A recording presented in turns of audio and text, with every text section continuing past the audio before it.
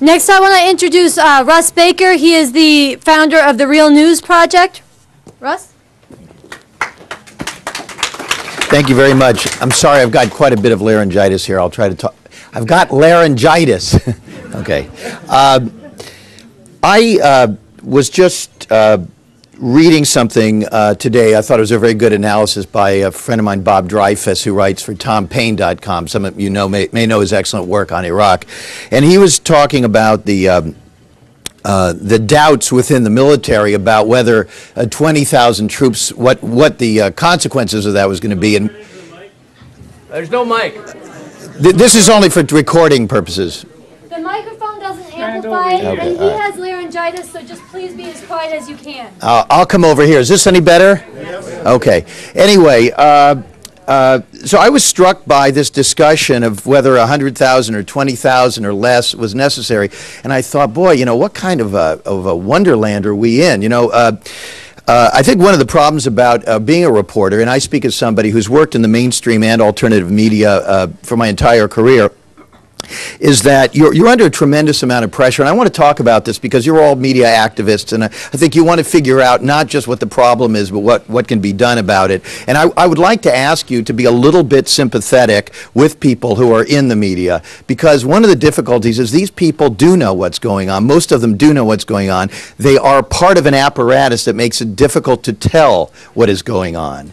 And one of the difficulties is you're on this 24-hour news cycle, and you're supposed to report what happened that day. There really is no basis for doing context, and so we don't get any context. And one of the problems that I have is that all of this discussion about what should be done today or tomorrow and so on doesn't matter, because the only real question is, why were we ever there in the first place? And unless that is discussed every single day, we're not going to be having the right discussion. So I just want to tell a little quick story. Back in 2004, I did a story where I interviewed a guy named Mickey Herskowitz. Mickey Herskowitz was contracted with George W. Bush to work together and write a book which became known as A Charge to Keep. It was George Bush's campaign biography, if you will.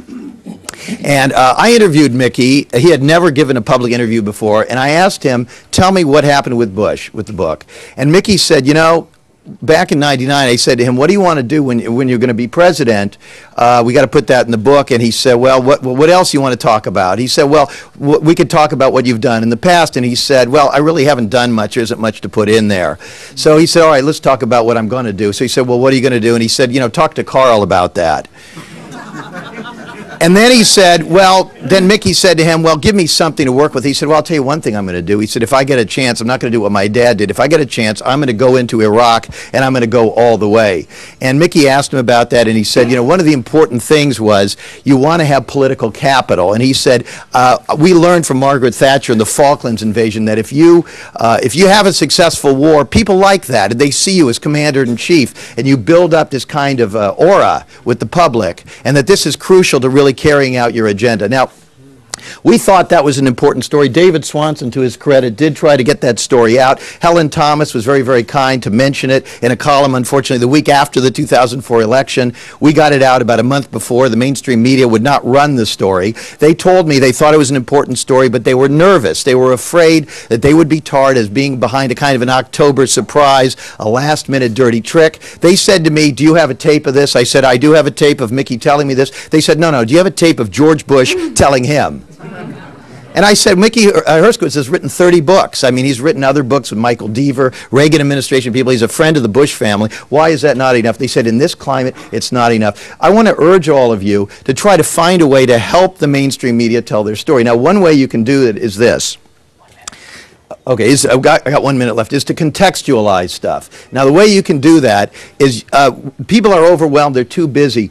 Give them, send them emails, and give them very quick talking points of things, facts, and things they ought to consider. I get a lot of email from people. A lot of it is sort of random or vitriolic. A few people every day send me things that are really, really clear with attached memos and so on, and they lay out their points. And I'll tell you, it really affects me. And I know I speak a lot for a lot of people, New York Times columnists and so on, and it affects them. One last thing I just want to say, we are the Real News Project. We are not another organization here using a very similar name. Everybody seems to be confused. I apologize. We registered that name. We're called realnews.org, the Real News Project. The other group rebranded because they thought it was a better name. I'm sorry about that. Happy to talk to any of you. Thank you for being here.